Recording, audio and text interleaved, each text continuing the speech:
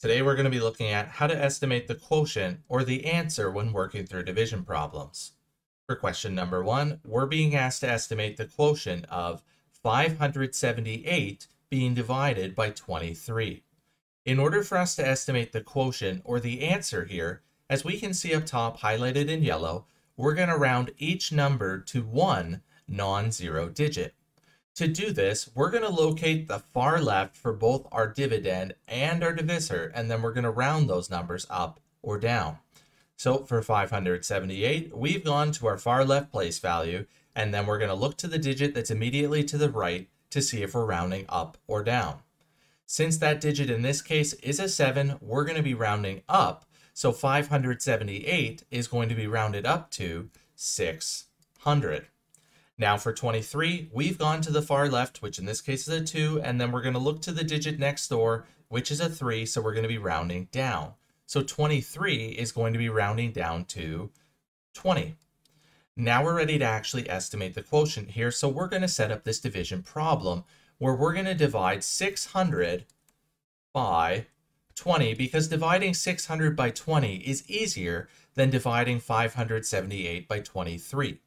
The first thing we're going to do here is we're going to cancel out our zeros. So in our divisor, we have 1 0, and then we're also going to cancel out one of the zeros in our dividend as well. So now we're going to be dividing 60 by 2. So working through the division steps from left to right, we can make 3 equal groups of 2 out of 6. So we're going to write our 3 up top. Then when we multiply 3 times 2, we get 6. And then when we subtract 6 from 6, we're left with 0. Next, we're going to bring down the digit that's immediately to the right, which we're still going to be left with 0. Now we're going to repeat the division steps, except this time we're thinking, how many groups of 2 can we make out of 0? Well, we can't make any groups of 2 out of 0, so we're going to write our 0 up top, and then we're going to multiply 0 times 2, which we know gives us 0, so we'll write the 0, and then we're going to subtract 0 from 0. That's going to leave us with 0, and since we don't have any more numbers to bring down, we're done with this division problem. So when we estimate the quotient of 578 being divided by 23, the answer is going to be roughly 30.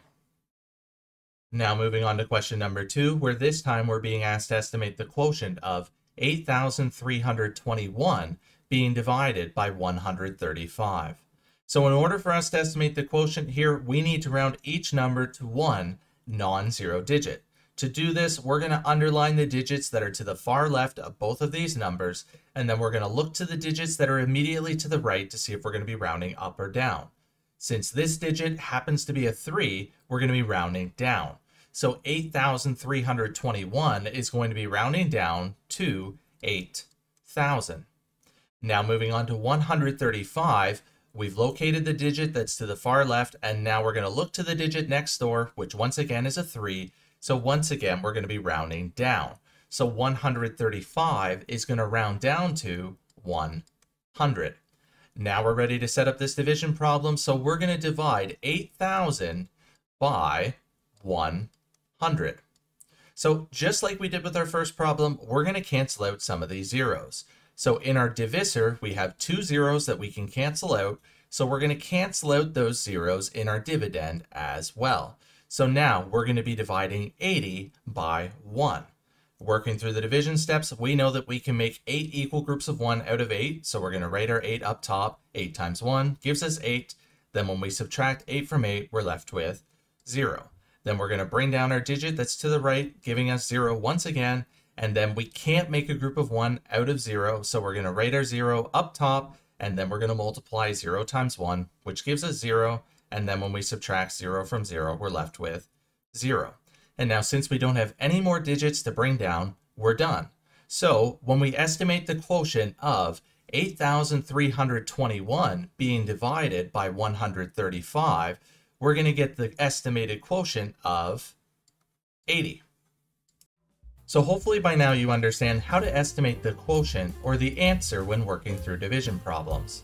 Help make math less complicated by smashing those like and subscribe buttons. As always, enjoy today's math journey.